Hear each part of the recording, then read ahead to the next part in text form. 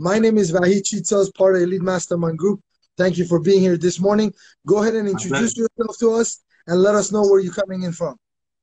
Sure. My name is Hady Safa. I am the CEO of Standards Consultancy and Training. I come from Lebanon, and part of what we do, I mean, the headquarters is in Lebanon, but we travel all over the Middle East to cater for our clients over there. Our business is a mix of consultancy, training, coaching for executives, for CEOs, and for teams as well. That is awesome. I know that we wanted to talk. A lot of individuals, entrepreneurs, they confuse sometimes the difference between success and significance. What Absolutely. Can you tell us about that a little bit? Let's clarify that a little bit so we could see if, am I trying to be significant or am I trying to be successful? Absolutely. We search for success all the time, right? We search for being successful in business, successful in life, successful in a kind of sport, etc. But as they always say, people can project success, but you cannot project significance. We all know that they both look alike somehow, but significance cannot be faked.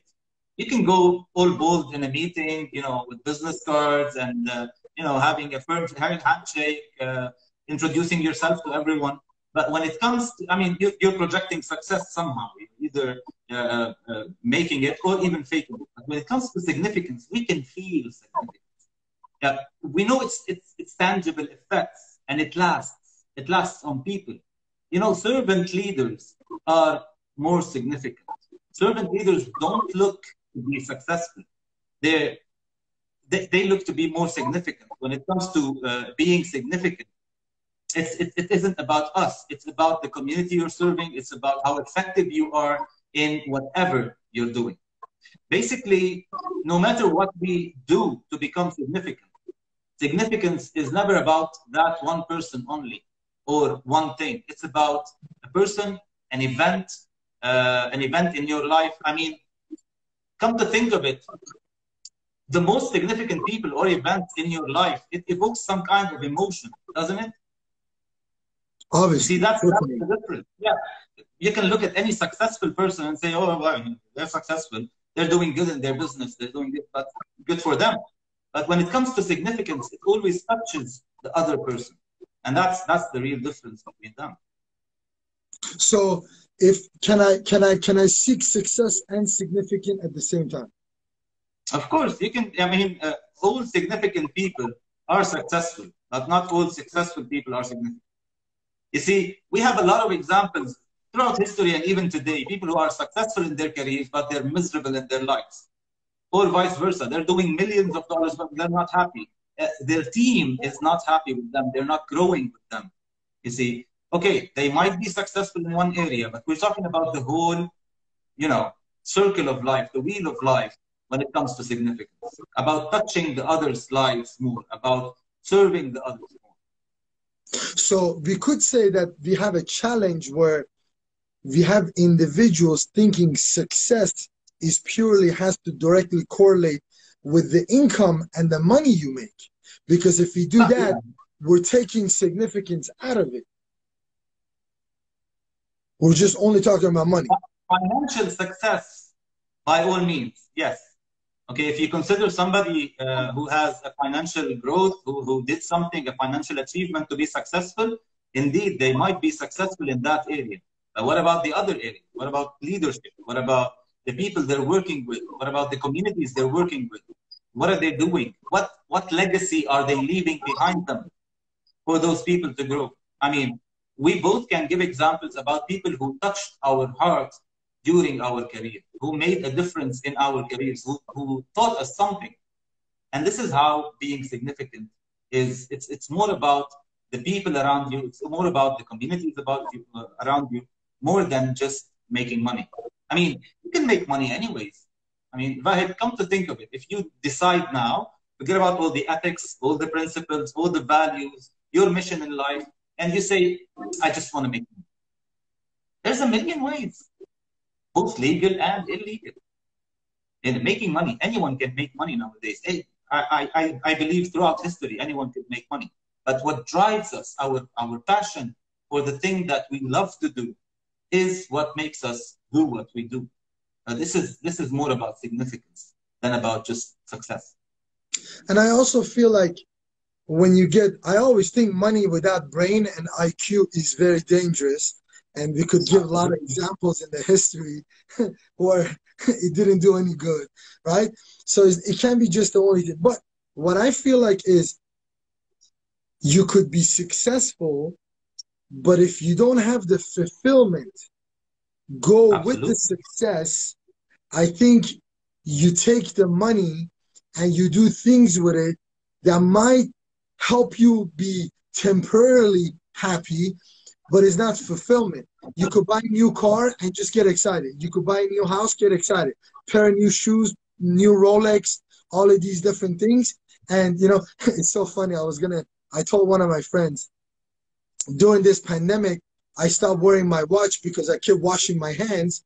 So I just Yeah. got rid of my Rolex is in my bag. I'm looking at it for 30 days and I'm like, why am I carrying this little thing on my hand? It doesn't make sense. Now Do I when I really put it need it? on, it feels weird. I'm like, I don't need it. I got my phone. I can see what time it is. Absolutely. But so it had nothing to do with success or significant or fulfillment. It was just something extra. So I'm like, okay, let's eliminate those. And that's what I think. If we don't get the fulfillment, we end up using alcohol, drugs, we're using this, we're not being friendly with our family members, we're We call becoming that struggling. instant A lot of these are gratification. the problems. Yeah, we call that instant gratification. We seek instant gratification instead of, instead of significance, instead of fulfillment. We seek we go shopping for something that's really expensive just to seek this instant feeling of pleasure that we get it at the time, that we make an entourage for ourselves with a beautiful car, beautiful watch, etc. But at the end of the day, these are just temporary, instant pleasures that goes away, that fade away later on. What stays is really how did you serve others today? How did you serve your future today, your career today? What did you learn? This is the most important. What did you learn today to make a better tomorrow for yourself and for others? I mean, basically, that's how I see significance and how I see success at the end of the day. You talk about 3H formula. Can you elaborate on that for us? Yeah, when we're hiring someone nowadays, there's a big word in the HR field. It's called competencies, and we're seeking some kind of competencies, and these competencies aren't just skills. They're a form of knowledge, skills, and abilities. Okay, so when you come to think of it, and hence my formula is about this. How can we build those competencies? How can we build someone and make them ready for the labor market, for the job itself? It's by touching their head, hand, and heart. So knowledge, skills, and attitude. Okay. When I'm working on myself, when I'm developing myself, I'm not developing just my knowledge, because if I developed only the knowledge and I have a shitty attitude, I'm not going to use this knowledge. If I'm going to have a bad attitude with a colleague, with a peer, and I'm not gonna show him what I know. I'm going to let him figure it out. I'm going to let him lose time, lose effort, and lose money in the process.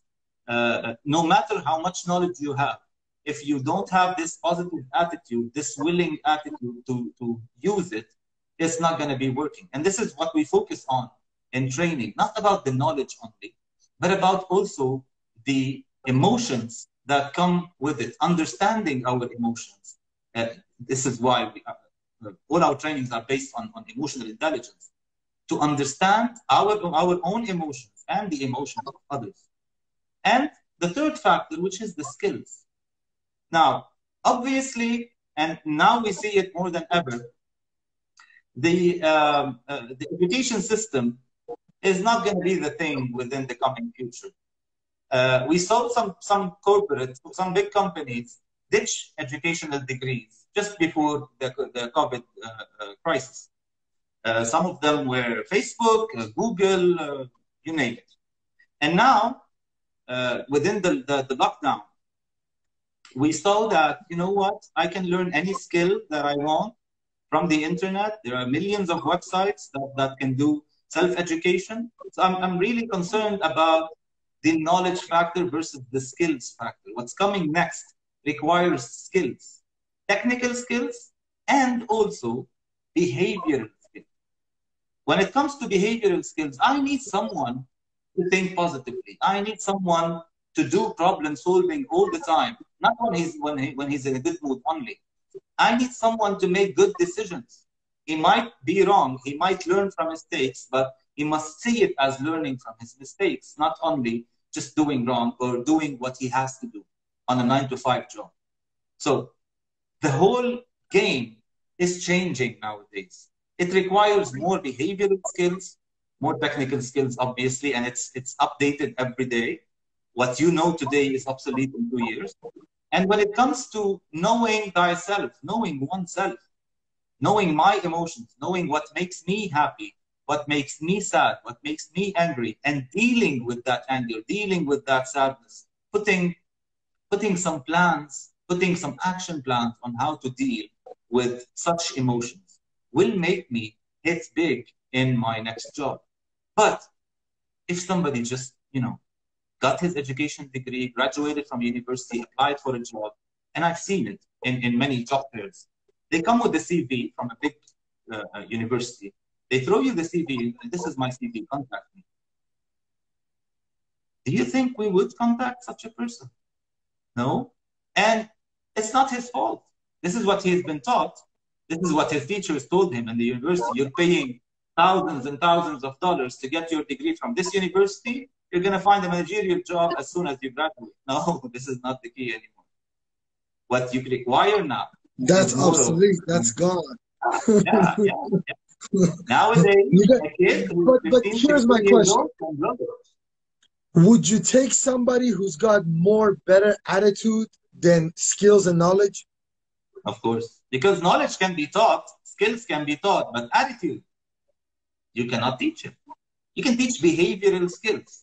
You can teach them on how to know themselves, how to work on themselves. But as they say, you can take the horse to the river, but you cannot make the horse drink. Well, I put some salt in their oats, and then okay. So here's my question. Yeah. If I have to work on the three areas, my knowledge, my skills, and my attitude, how would I do that if attitude cannot be taught? So that means a YouTube or a website cannot teach me attitude. So how do I go about learning and making my attitude much better? Not just being polite, saying hi, how are you, not just saying hi, how. That's like that's normal human conversation. I'm talking about attitude towards business, towards your peers, towards your employees, employers, or towards your clientele and customer service. So how do you learn that? It's through two factors. One of them is emotional intelligence, getting to know the basis of our emotions. We were not raised in a way that we can express our emotions adequately. We can express freely, but not adequately. Nobody taught us how to express. There's, I don't know, 80 forms of anger and sadness. We just say we're angry, we're sad. He made me angry. He made me sad. She did this to me, and I'm frustrated. This guy is getting on my nerves. What they're doing is their actions, and my reaction defines my attitude. So when I'm teaching emotional intelligence, when I'm learning emotional intelligence, I'm learning more about myself, about how I'm feeling, about how others are feeling, and about how to crack the code between us. Again, there comes some interpersonal skills whereby we speak to ourselves on daily basis. And I must know the way I'm speaking with myself. I must know what am I affirming to myself every day, positively and negatively. There's inside us, in the brains, there's fear. And this fear comes out naturally when you're faced with any danger, when you're faced with any,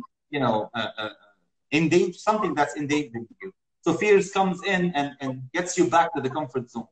Once you learn about that, you somehow crack the code. crack the code of your emotions, know exactly what would you do if you have this feeling of fear, while you can put an action plan. If this happened, I'm going to do that. If this happened, I'm going to do that. Take all the possibilities. It's like we were all amazed by the season 1 of Money Heist. We were all amazed during the series, during the episodes, that this professor, he thought about everything. He thought about every single thing that can go wrong, and he made a plan for it. But actually, you can take this and apply it to your real world. Sometimes I get people in my coaching sessions, you know, I'm afraid to do this project. I'm afraid to quit my job and, you know, put all my efforts and time and money, all my resources on this project. What if it doesn't work? What if I couldn't do it? What if things don't go as planned? And I tell them to do so, just to put a paper and pen, write down half the page, what ifs, and then the other half page, the length. Will you do this? Will you do this? What if this happens? This is what I'm going to do. What if that happens? This is what I'm going to do. And at the end, a small question I'm asking myself, what's the worst that can happen? What's the worst that can happen? Just write down. Just write down. What would go wrong? I mean, would you die? No. Would you starve? No. No, you won't die. Your wife will kill you. You won't die, but your wife will kill you. You know, when I opened Standards back in 2009, I was in a big corporate, and I had a chauffeur, I had 2 houses in 2 countries, and I had flight tickets and insurance and social security and all that. And when I said when I said to my parents, to my wife, to my family, I told them, you know what, I'm quitting and I'm opening Standards. And they all went crazy. What? Are you crazy? You can't leave social security, insurance, schooling, allowances, I don't know what. And in Lebanon, you know, it's always been difficult times in Lebanon. And then I gave them this question. I was like, okay, guys, what's the worst that can happen? It will not work. Okay, what will I do? You'll go find another job. I said, thank you. That's it. That's basically it. If it doesn't work, at least you would have tried. But at the end, you have your CV, you have your skills, you have your knowledge, you have your attitude. And once you have this willing attitude, you can do anything. And I mean anything, not by jumping off a cliff, by taking calculated risks, by putting things down on a pen and a paper and saying, okay, if this happens, I'm going to do that. If this happens, I'm going to do that. And then at the end, some self-affirmation. Just take a look at the past. Have you been faced with tough situations? Yes. Did you die? Did you starve? What happened to you? You learned. And from this knowledge, from these skills that you learned, you're ready now to start your career. You're not ready yet to exceed in it, but at least to start. You don't have to see the end of the tunnel, really. You just have to see the few steps ahead so that you can figure out what's next. I agree with that 100%. I mean, calculated risk or just pure risk. I mean, if you don't take risk in your life, I mean, anything that we see that's innovative, that's out there, that's this Google, Facebook, Instagram, all of these things. When Mark, Zuckerman paid $1 billion for Instagram, people thought they were crazy. Now they're saying, oh, it was a good decision. All these different things. If you don't take risks, I mean, it is what it is. But listen, I know you got a book coming up, but we're running short on time. But I know that you're going to send us the copy of it, the PDF, whatever. And we want to, when the book is out, you let us know and we'll do a live session so you could talk about the book, how it's going to be out. But definitely, you and I are going to do a little bit more. Thank you so much for taking this time and being with us. I appreciate it. Stay safe and take a lot of risk. Don't worry. If your wife ever wants to do anything to you, just have her call me. I convinced her that it was the right decision. Thank you so much for in September, and I hope you all guys read it. It's coming out in September. It's called Decisions Make Destiny. Awesome. Thank you so much. Let us know. Thank you. Bye. Cheers. Talk to you soon. Bye-bye.